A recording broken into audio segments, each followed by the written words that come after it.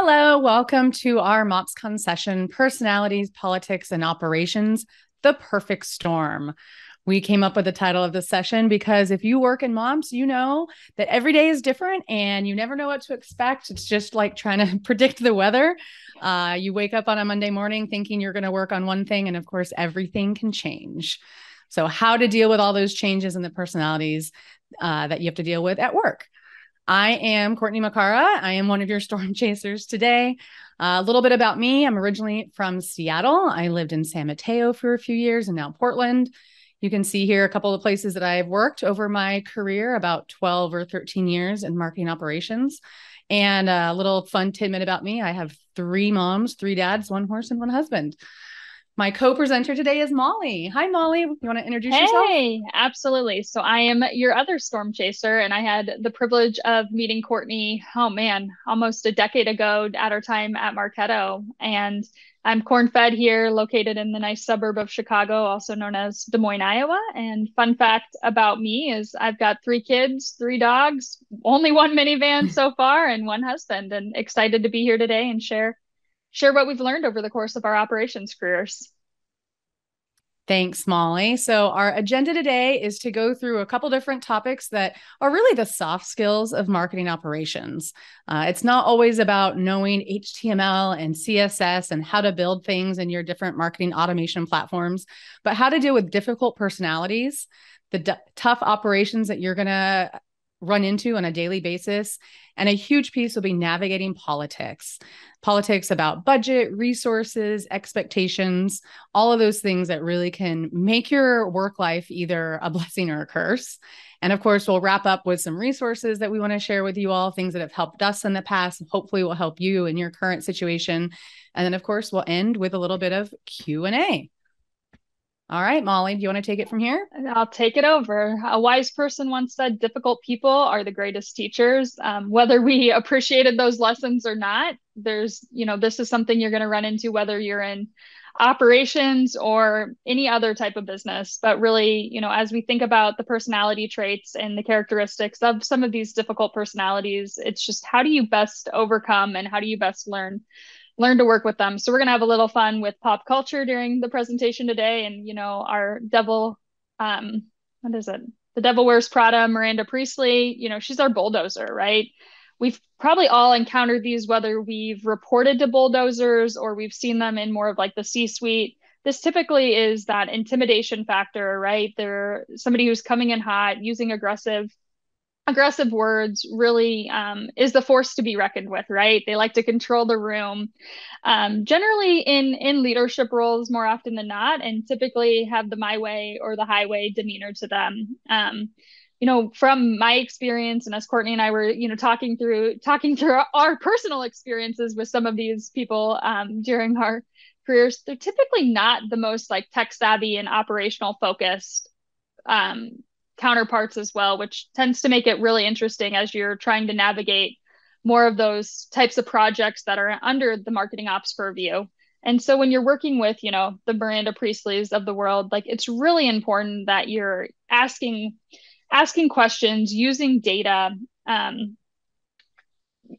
starting to document what you're discussing and what you're talking through. There's a couple of like key pieces here is like a lot of times keeping that paper trail is really good. Not only if they cross the line, in terms of just the relationship, but also to keep that clear line of communication open and hold the accountability of decisions that were made and how you came to the outcome that you came to. And we'll talk through, kind of the do's and don'ts in a later section up here for the personalities, but just going through, the bulldozers, they're always going to be there, generally going to sit at the leadership level. And it's really important that you are cognizant of how you're overcoming these in the most professional way that don't get you on that kind of blacklist.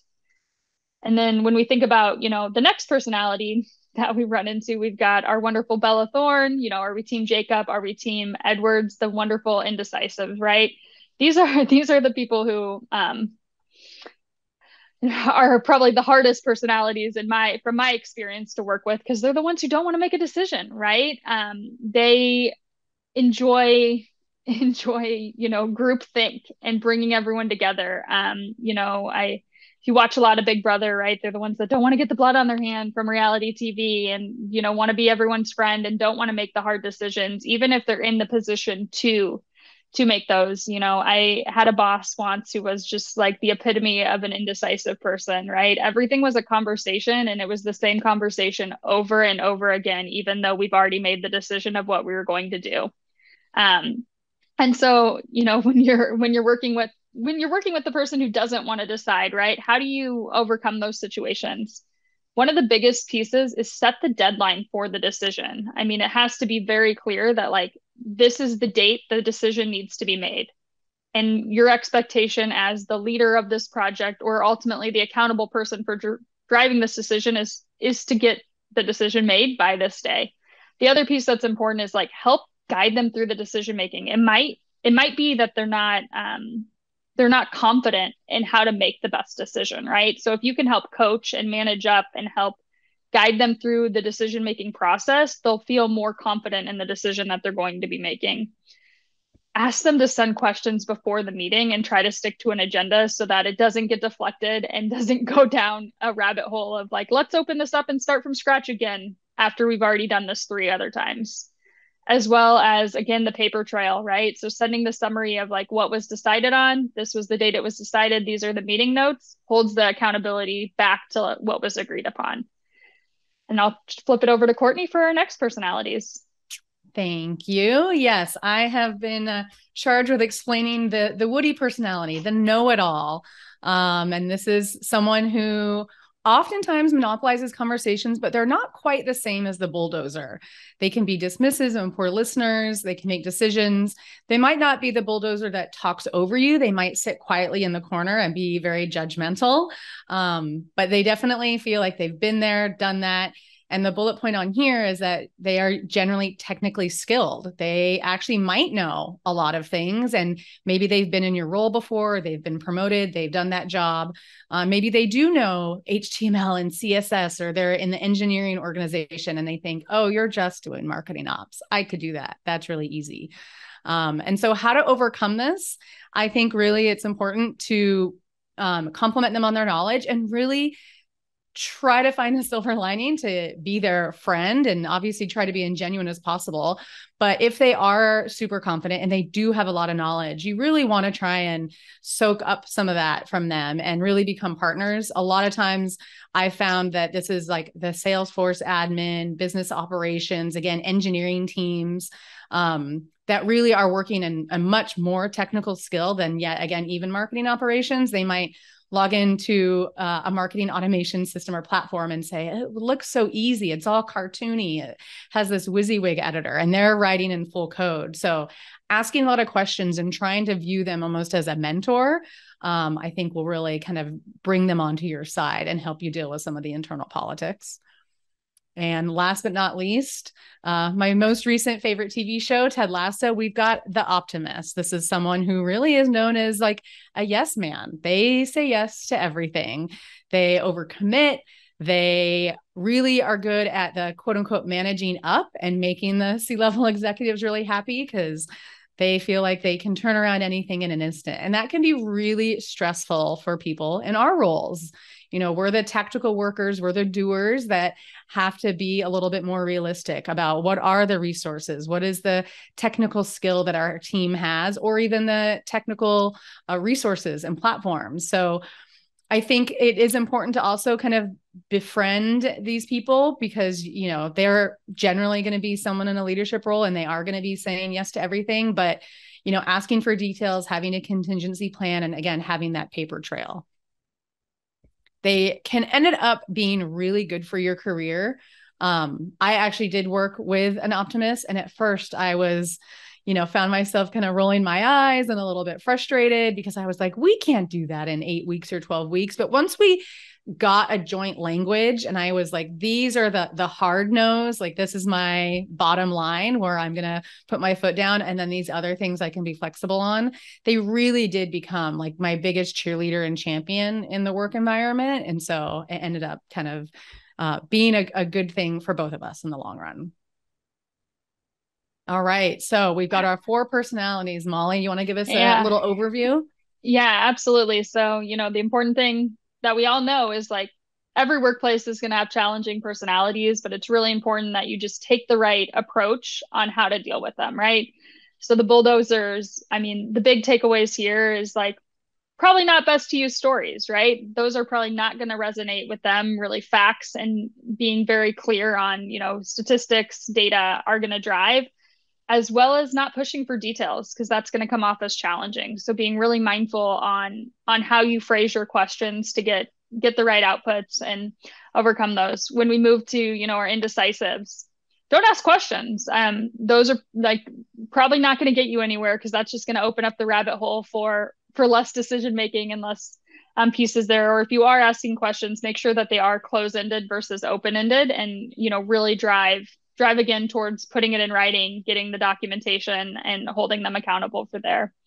With the know-it-alls, back to Courtney's point, taking more of that supportive, collaborative approach with them and really complementing their knowledge and their experience versus pushing for details. Asking questions is going to come off as, really positive. And if you do it in a way that's not challenging and it's, trying to learn and seeking to understand from them, they're going to be great resources and great mentors there. And then, the optimist, back to Courtney's point, these are the ones that I think are your biggest cheerleaders, your biggest champions, once you can educate them on why we need to, say no, or why something's not realistic here. And sometimes it's just really bringing them back to reality, maybe a little bit there. But a few, key tips at the end, always provide benefit of the doubt. When you're working with a personality, like I don't think it's ever people's, and maybe it is, but generally not ever their intention to be a difficult personality.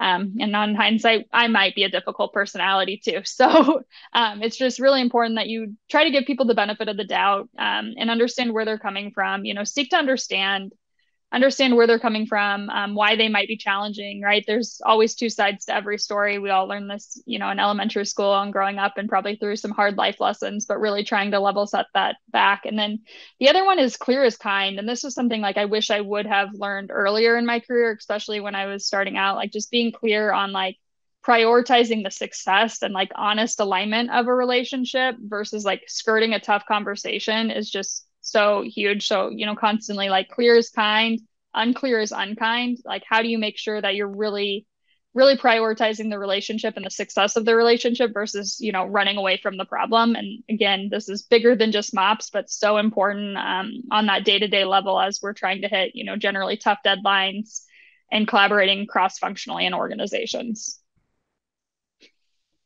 Perfect. And so, as we move off of personalities and into operations, there's never a lack of challenging situations that Courtney and I have, come across over the years. And so, just laughing because there's, over the last 10 years, there's situations I've handled several times, especially the one I'm going to go into next. And each time I have a different learning lesson that I take away from this. So, how do you professionally say that's not actually possible? So like the best situation, and again, it's like every company, leadership needs reporting. We need some sort of marketing analytics and contribution to pipeline. And you're like, great, okay, this sounds like this should just be an intuitive ask. It should be easy. We should be able to knock it out.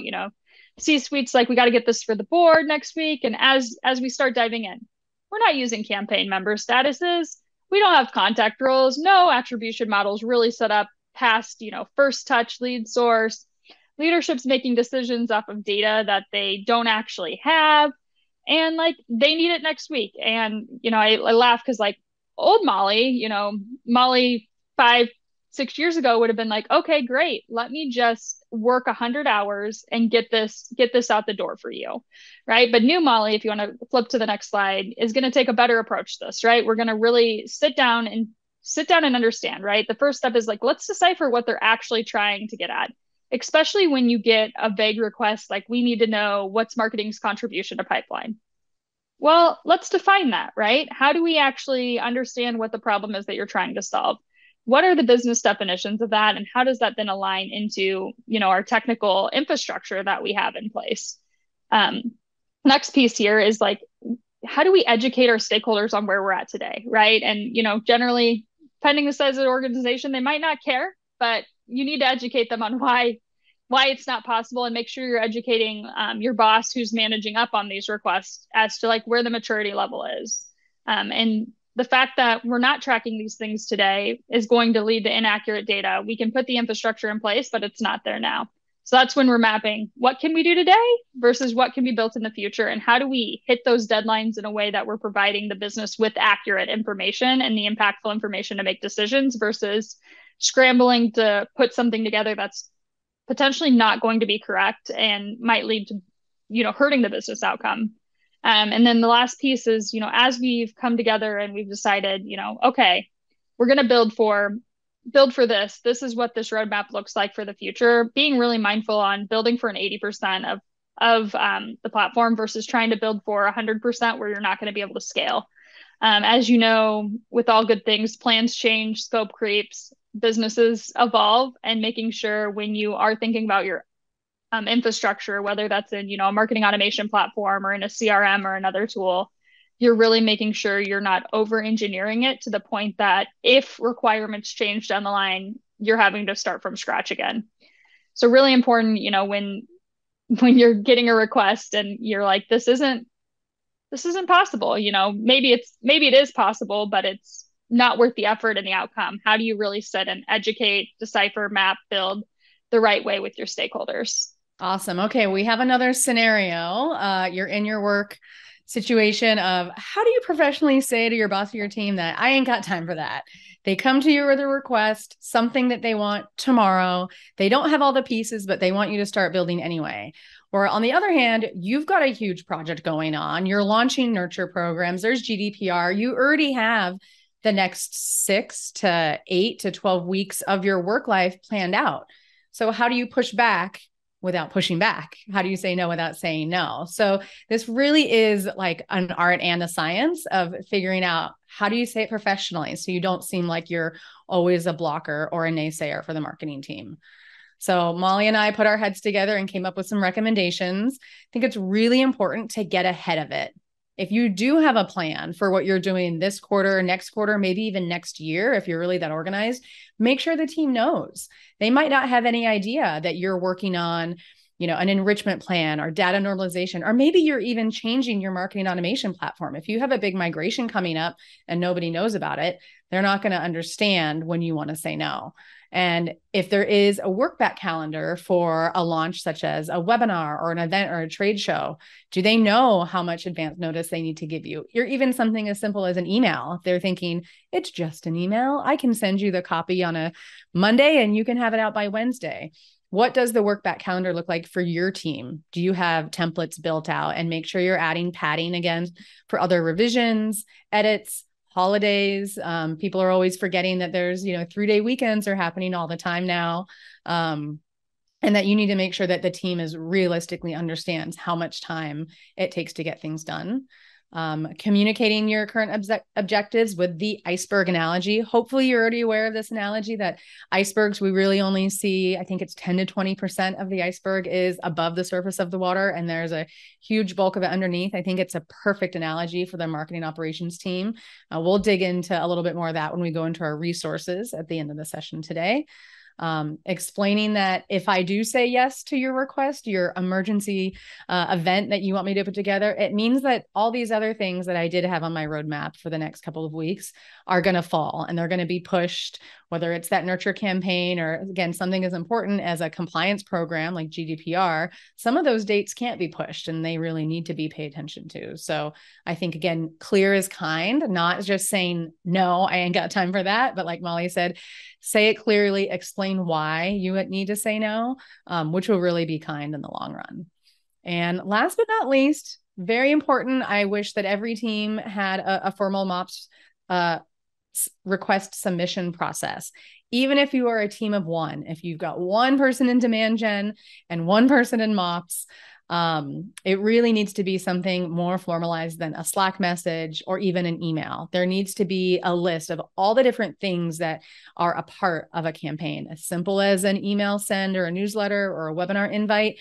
What's the title? What's the date? What's the CTA? Is there need to be a new page built somewhere else? I mean, you'd be really surprised when you sit down and think about all the things that go into the simplest of requests. It's often 16, 17, 18 steps. And if they don't have all those pieces gathered before they submit it to you, then obviously you're not going to hit your deadline. So formalize this, and it can be as simple as a Google Sheet or a Google Doc. A lot of times people use surveys or forms to get these so they can track when the date was submitted and fields can be required and things like that. As you get into a more mature organization and you have more budget, you can obviously use a project management tool, Monday, Asana, Jira. There's a bunch of different options out there, and they might not be specifically made for marketing operations requests, but you can usually tweak it a little bit in order to make it work for you. And I think just having that formal process gives the visibility to the rest of the organization that you do have objectives and you do have things already on your calendar for the next couple of weeks. And last but not least, that post-mortem review. I am also guilty of not doing this. I think we all are, but I'm getting better and better as I get further along in my career. It is so important to go back and say, why did we make this deadline, or why did we miss this deadline? And what can we do differently down the road? Is maybe our submission request process not thorough enough? Do we always have to go through and change the email template because we don't like the header or their logo or things like that? And I think scheduling those with the rest of your marketing team, whether it's the creative team, brand, product management, product marketing, or demand gen, again, helps them realize that they can't just run to you and throw something on your plate, because marketing operations is often the only team that will see a campaign or initiative really from the very beginning, inception, all the way to the very end, because we're even helping these campaigns cross over the line into the sales organization. Are BDRs getting the information they need? Are the AEs getting the details that they need for any of these opportunities that we're creating? So I think once they see all the steps that you're involved in a postmortem, then you'll get a little bit more respect around the business.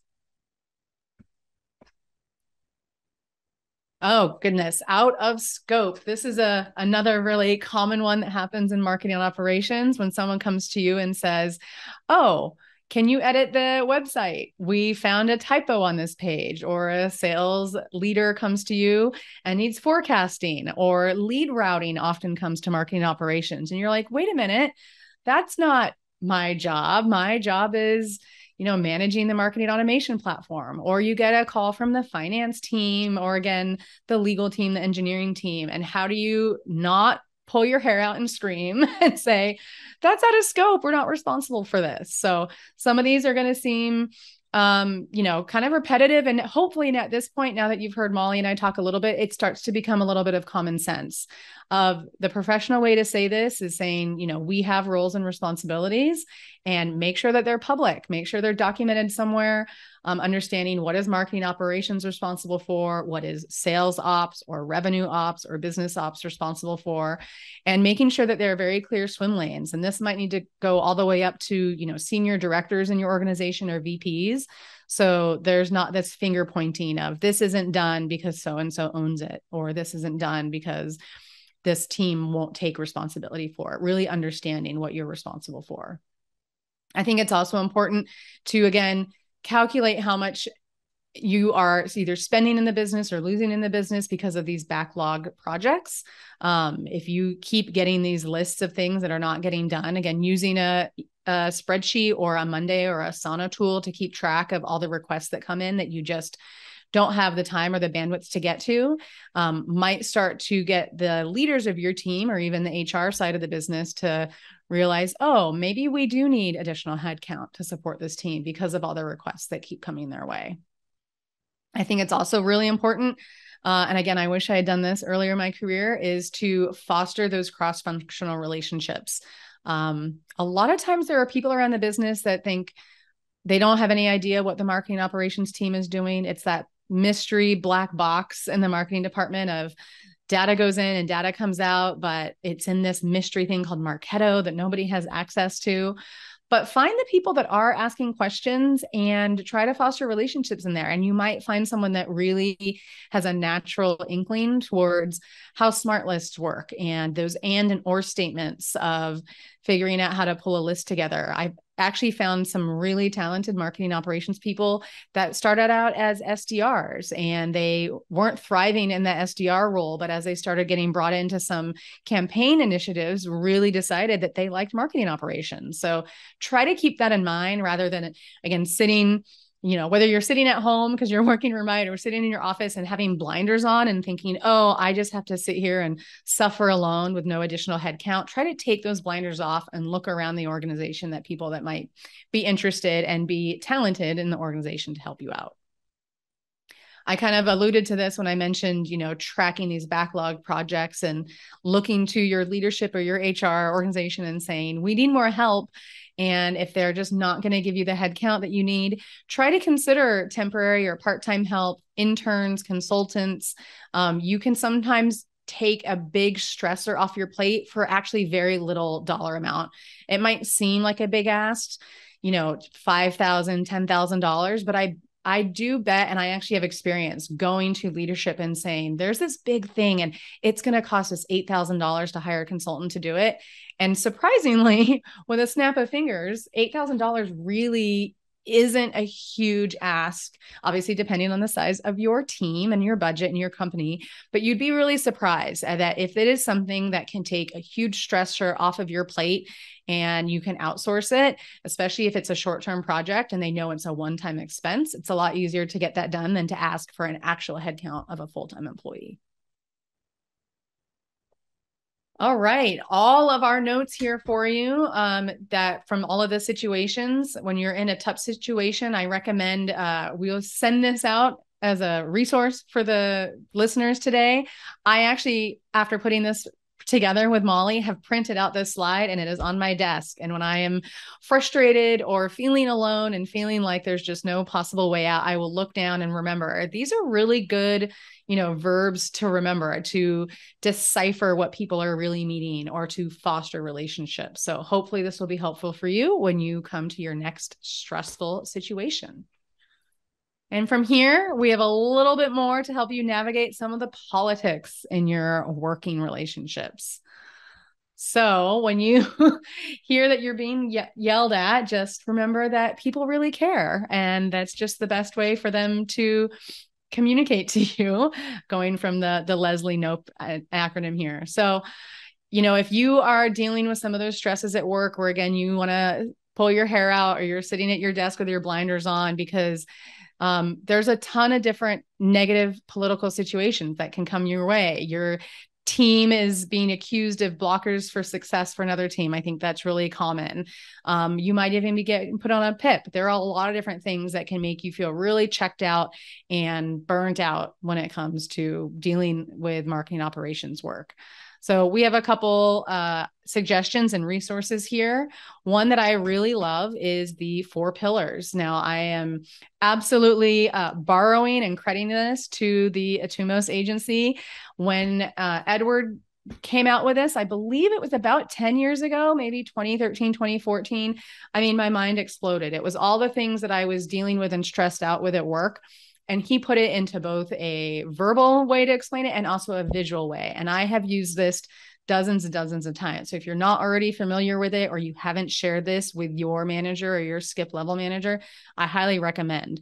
In a nutshell, it is showing that marketing operations is more than just one thing. The yellow box here of campaign operations is what most people think of when it comes to marketing operations. It's sending emails, it's sending out webinar invitations and hosting webinars, and oftentimes those nurture programs and engagement programs, drip campaigns, things like that. But there's so much else that goes on behind it. Platform performance is how does your marketing automation system integrate with your CRM or your Salesforce? How is that working? Is it integrating with other platforms as well? How easy is it for your team to use? Could anyone from the marketing department come in and find what they're looking for? And then way over on the far right in the gray, we've got the development operations. These are often the much more technical skills, dealing with CSS, JavaScript, some coding, how your marketing automation system interacts with your website.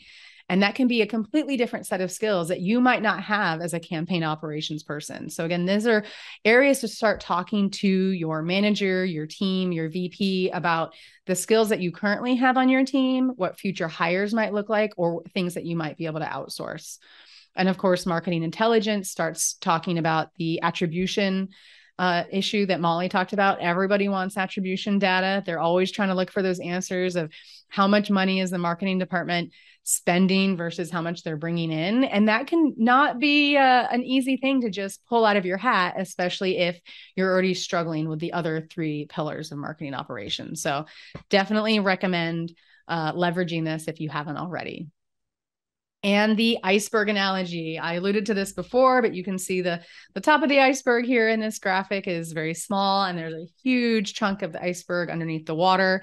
Again, what most people think about when marketing operations across the rest of the organization will be those webinars, email blasts. Does the form on the website work? Oh, there's a contact us form. Where are those people going?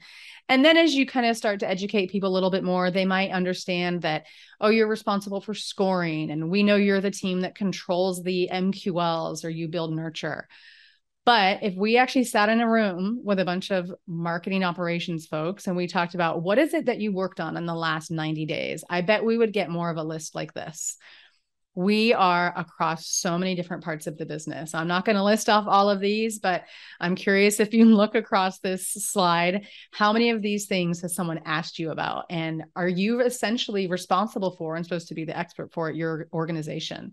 And so when someone does come to you with that last minute request of, I want to do a webinar in 3 weeks, do they understand that, okay, if I say yes to this webinar, some of these other things might need to be pushed? And are they even pushable? There are things like the database size constraints. If you have a deadline you're trying to hit, you don't want your marketing automation system to be shut down or be charged a penalty because you've gone over because you weren't able to work on that project because you prioritized something else. And we've got our levels of marketing automation maturity. So Mollie touched on this a little bit earlier about making sure your team is educated about what your team can currently do. Not only what they can do technically, like what technological platforms do you own, or what do you guys have on the education side? And if they're coming to you saying, we want multi-touch attribution numbers for the sales forecast for the finance team for next year, well, if you don't have a tool that is able to do that, or your team doesn't have the education to do that, that's not currently possible. So making sure the team understands, as we grow and as we hire, additional staff for the team, this is what we're going to be looking for, both in maturity of the tech that we decide to purchase and the employees that we choose to add to the team. And one of the best ways, as you think about improving not only your maturity, but also your stakeholder maturity, is like, how do you use that documentation and that process to really, really educate, right? This education's key because they don't see what's under the iceberg, right? They're only seeing what's at that top piece. And even at that top piece, they have no idea what necessarily goes into that, right? The email send is a great example, right? It's an email, it's easy. You just click a button and you hit send, right? But if you're missing just one step in that intake process, you don't have the graphics. It's not on your stakeholder to get you those graphics. It's then on you to go chase down your stakeholder to get you that graphic, because they're now blocking you and slowing down your process and creating this administrative loop, especially if you have, the creative department versus the copywriting department versus, your demand gen who's doing the segmentation of the audience. You become this bottleneck in that process if you're not getting those right intakes. And that's where really having those standard operating procedures is specifically for, every task is ideal, but the repeat ones, right? Your email sends, your edits on the website, we're doing the webinars, we're running events, and capturing the intakes and the inputs that you need. So you can go to your stakeholder and say, here you go. Here's the process. Gather this, you're in charge. You gather this information. This is your project. I will be here to support it, but I need all these inputs to actually get you that right deliverable. And setting those service level agreements. This is how long it takes for me to turn around an email. I laugh because, people are like, yeah, I need a week to turn around an email. Why do you need a week? Well, because you're probably not going to get me everything up front, and we're going to go back and forth on these things, right? Realistically, if I have everything, it might take me 10 minutes, but generally I don't get everything. So really trying to level set and educate on why do things take time? I can do this quick with errors, or I can do this right and not have errors. And generally people prefer not having errors. And really outlining again the roles and responsibilities of like as the campaign manager, the person putting in the request versus the operations person, where are our roles and responsibilities here? The other part is documenting your process, right? So this is especially when you're a team of one and you're, growing and things are increasing, getting that documentation up front is going to be super helpful, right? You probably want to go on a vacation sometime and you want to not be sending like emails while you're on the beach, which I have been very guilty of doing in my past. So spending time, document your process, make sure that you can have something that as your team grows, as you hire new people, as you can expand, not only your career path, but also build that team up. It's easy to onboard, easy to educate, easy to bring people aboard. And then the other piece is like sharing what you're doing internally, right? Back to the iceberg analogy. Get on a lunch and learn with the marketing team or your key stakeholders. And it doesn't have to be like here's why my job is hard, or here's why you guys are a pain to work with from, a stakeholder responsibility standpoint, which isn't what you're saying at all, right? But it's how do I help you get the better outcomes? How do, we work together? How do I help educate on like what's on my roadmap? Right. And that, especially when you're in more of like the campaign ops standpoint and you're really working to grow into more of the platform operations and mature not only yourself, but also your organization. Like that's a really good showcase of like, here's where I'm looking at from a roadmap standpoint. Here's how I'm reducing the amount of time that we're spending. Here's how I'm looking at the customer experience and not oversaturating communication with them by looking at our frequency of our emails and using some of that data to figure out what are the right messages that are resonating. Here's our test plan, right? You can really start to pull different levers and have impact in the organization, not just be kind of the email sender, right? So use that opportunity and that ability to really help level up the organization itself. As we move to the next section, as Courtney and I were talking about, what do we want to talk about today? Like there's so many different topics. What was really important to us, one of the big pieces that we aligned on here is like we wanted people to know that they weren't alone, right? Like this is such a really cool community and network that now exists that like I don't know that it really was the support system that we have today 10 years ago, right? It's really evolved, and like I think having this earlier in my career would have been a game changer. So I'm like so grateful that it's here now, and I hope that it keeps building up. And like MopsCon, definitely not a thing. So as we were talking about, what are those resources that we use on a daily basis? So when we need a laugh, right? Like memes are great. You've seen them throughout our presentation. Like these generally, I get on LinkedIn and I'm like, oh, thank you. This just hit me right square in the face of what I needed today. Some really great podcasts out there. The How Do You Professionally Say? Like, I get that it's, not probably supposed to really be telling me how I should professionally say things and supposed to have some humor, but it's definitely been very helpful in managing some of those tough conversations and managing up, and just, again, gets you that break, especially when you've had that rough day or you haven't got as many wins as you needed, knowing that, you're not alone and you've got this great community around you. Next piece is just, when you need a friend, there's a lot of friends out there. Again, share these slides, drill into them, but just really good resources out there. I know, anyone at these companies or these authors, follow them on LinkedIn. Like they're going to be great people to just follow in your network or reach out to based on their experience. I have yet to run into anyone in this community who hasn't been willing to share insights or provide advice or make connections. I mean, I think we're all MOPS, nerds and geeks at heart and like really passionate about this, that we jump at the opportunity to help somebody else out in this. The other piece is when you're ready to grow, right? Some great educational courses and resources, and just some really good books. Like Crucial Conversations is probably one of the best books that I've read ever. and just how to handle those hard conversations, how to deal with not only conflict, but not just skirt around kind of the tough conversations, and making sure you get to the end. And then, Surrounded by Idiots, well, it has a not nice title, is a really, really good book on how to work with different personalities. Again, I might be the idiot, but how do I become more aware of that, and how do I start working better with the people around me? So, great resources that will get shared out in the slide deck. Again, back to Courtney's point, printed the iceberg out of our own slide deck and have that at my desk, as well as how do you work through the tough principles. So like, these are resources that we actively are using, and throughout the course of putting this presentation together, I think have helped ourselves grow a little bit. So hopefully you've got questions, and we hopefully also have answers. So really appreciate you guys having us today, and we look forward to furthering this conversation. Thanks.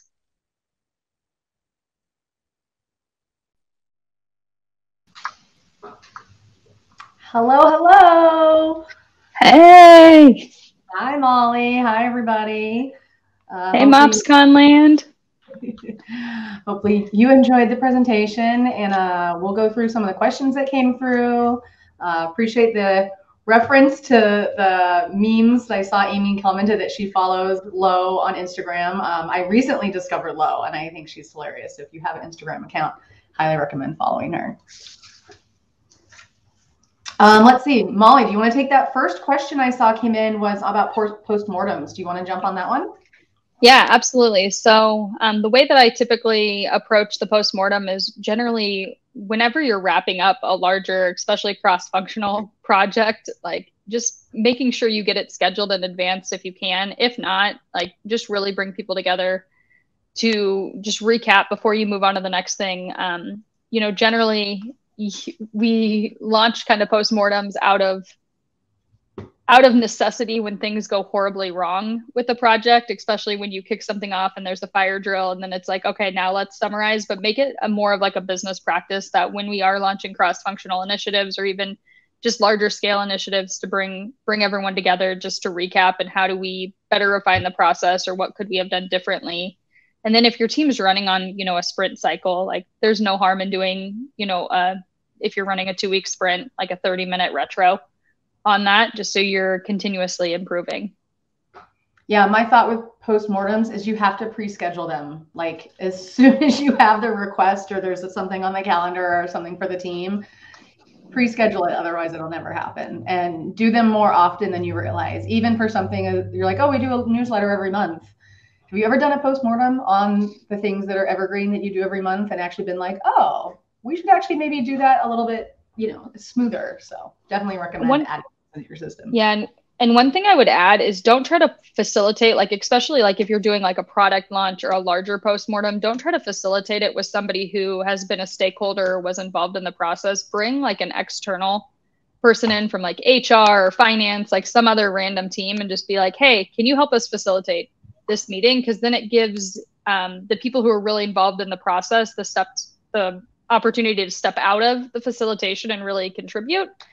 So I found success in that. I've brought in usually HR or IT counterparts to help facilitate, just because they're really good at that dialogue and that conversation. But really good. That's a good idea. I like that one, Molly. I don't think I've ever used like a third party. I love that. If you own the process, you shouldn't own the facilitation of talking about the process. Yeah, people might not feel that they can speak as freely and like be critical of things. So I think that's great. What other questions do you guys have? Do you guys deal with these types of politics at work? I saw a couple comments about like the know-it-alls or the optimists.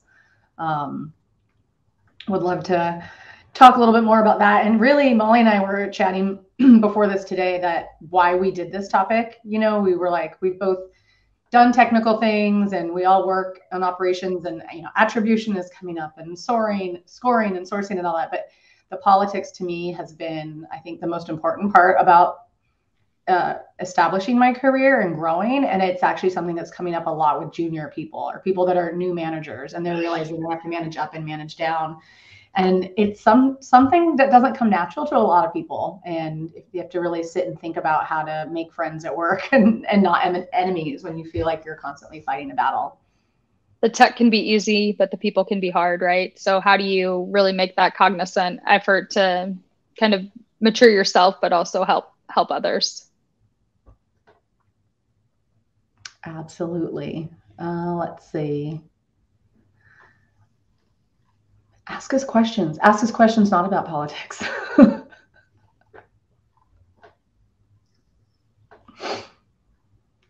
Let's see. Kimmy, actually, I think, thank you for attending, Kimmy. We're so glad that you're here. Our keynote speaker actually came to our session. I can't believe it. But you had a note earlier about, you had your Post-it note that says wait, 1, 2, 3, 4, 5, which I really like. And then Amy said that wait could be an acronym. Why am I talking? So if you didn't see that in the chat comments, I love that. It's a really good way to think about that. Just really good advice. Really good advice. So Jeff has a question. How do you feel about protecting others from politics? I think, especially from just being at a management level, so I'll speak from kind of the management level. My philosophy is that you do need to let people have exposure to the different personalities in politics firsthand. But sometimes it's helpful to give them, especially if you're going into more of like that bulldozer personality, trying to set them up for success before the meeting, not just throwing them to the lions, especially if it's a junior person, but giving them the exposure so they know how to handle those situations and how to be prepared and, structure those conversations also helps give them credibility back when the situations are handled really well. Yeah, I think that's actually a really good question. I'm trying to think back, as I bet I can think of certain managers that I had over my career, especially when I was at SurveyMonkey, that did a really good job of balancing bringing me into some politics and then taking me out of some. And I was completely oblivious at the time. But the politics that she brought me into were related to like the really close stakeholders, either the creative team or the, BDR sales team. But she didn't really bring me into politics around other sides of the company. Like I wasn't involved in some of the engineering politics or things that were happening almost on like the peer level of, getting bulldozed. But those are a little bit more like socially political rather than like departmentally political, I think is a good exposure to have, because those are the things you need to work around, and things are like socially political. I think you need to wait till you get a little bit more senior in your career. And I think part of, as you manage down is giving some of the context onto why certain decisions were made. And some of those pieces are also just really helpful to make sure you're sharing, even less about just the personalities in place, but more of like the decision-making process and how things operate, which generally can be driven by politics and personalities, but trying to help educate kind of your team on how things get done and what that looks like helps give them more of an understanding of the why they're working on certain things and that impact too. Yeah. Kimmy asked, what personalities do we identify with most? Oh boy. Okay. I mean, I'd love to say I'm not any of these, but I probably am. Bella Swan, Woody from Toy Story, or Ted Lasso. I mean, it's changed over the years. I definitely was the Ted Lasso early on. I think makes sense when you're early in your career and you just kind of want to be helpful.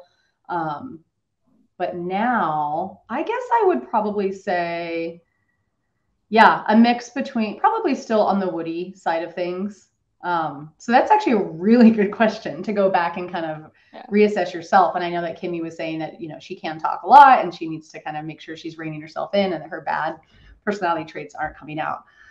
Mollie, how do you identify? I know. I was like, I'd say like I gravitate probably more towards the Woody. I also know that I wouldn't consider myself or call myself like an optimist per se. I think I'm actually an optimistic pessimist just based on my need for continuous improvement. But when I think about that, like I always think that there's a way to solve a problem. And that's where I probably and things can always be better, right? So that's my pessimistic, optimistic viewpoint. So I'd say I probably gravitate to those. I think in some situations I have been forced to need to be a bulldozer based on the business need and just the role that I'm playing in a project or those pieces.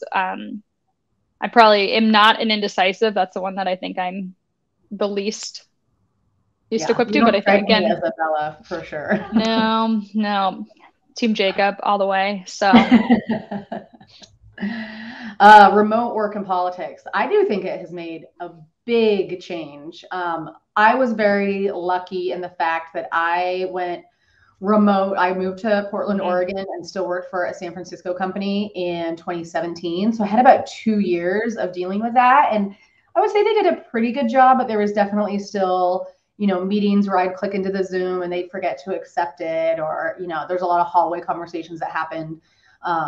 But now with pandemic and COVID and everyone being remote, has gotten so much easier. It's just a lot. People are a lot more cognizant of the hallway conversations and a lot more willing to just jump onto like a 5-minute Zoom or even a phone call. I've had people say, can I just talk to you on the phone? So it's definitely getting better. But I have new types of digital personalities. I bet there is. I bet there's like ghosters, people that just like hide behind their computer and, you know, never either share their screen or participate in some of the, again, the hallway conversations. And a lot of the business stuff happens when you're not, you know, in a super structured environment.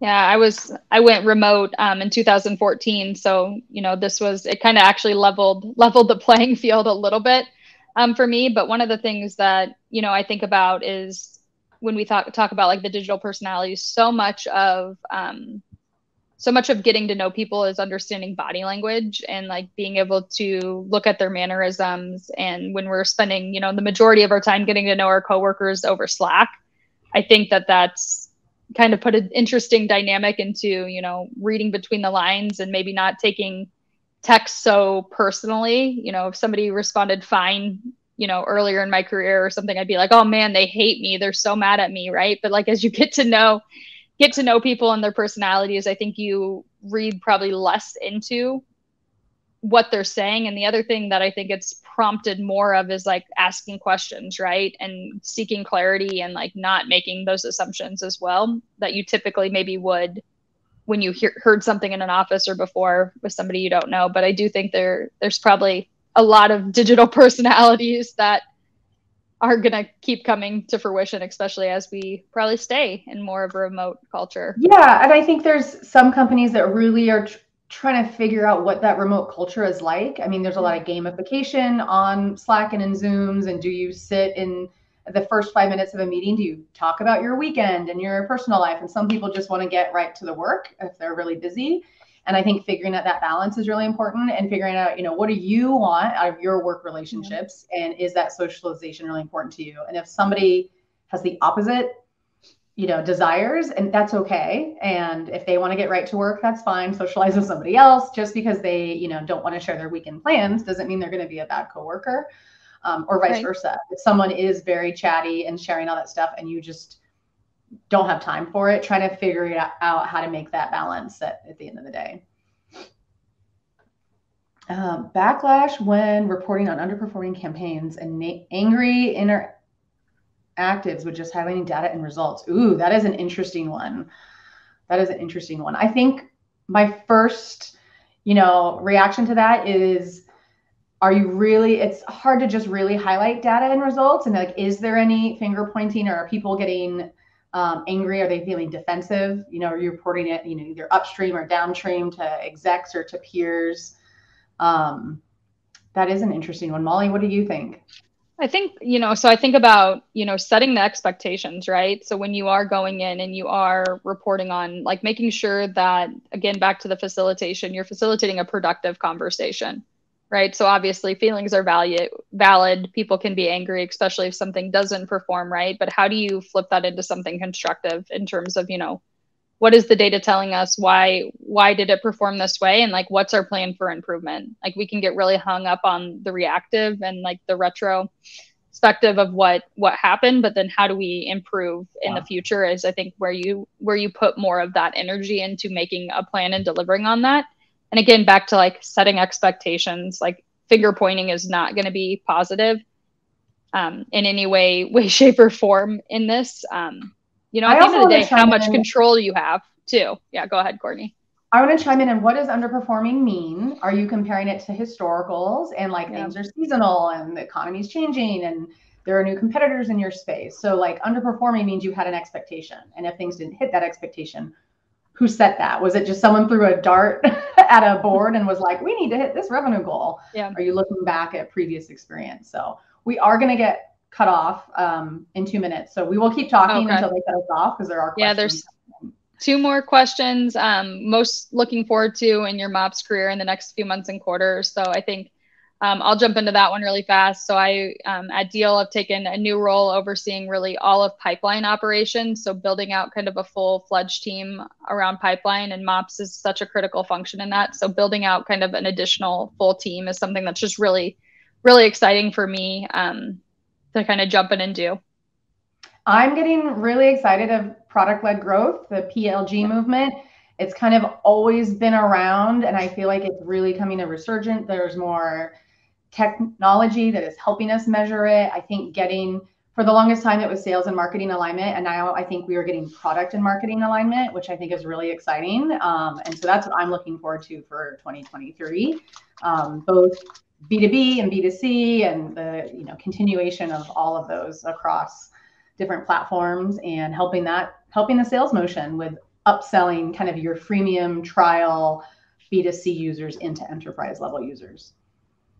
And then in terms of last question, just personalities translating across countries. So I work for Deal. Our whole business model is hiring internationally. So I actually have team members and coworkers on almost every continent and country. So definitely have had to make adjustments in terms of understanding cultural differences and norms, and just how do we reciprocate those. And then, one of the other big pieces is, time zones and different work days and those pieces. So just really spending time getting to know working preferences, working styles, and making sure being respectful of those.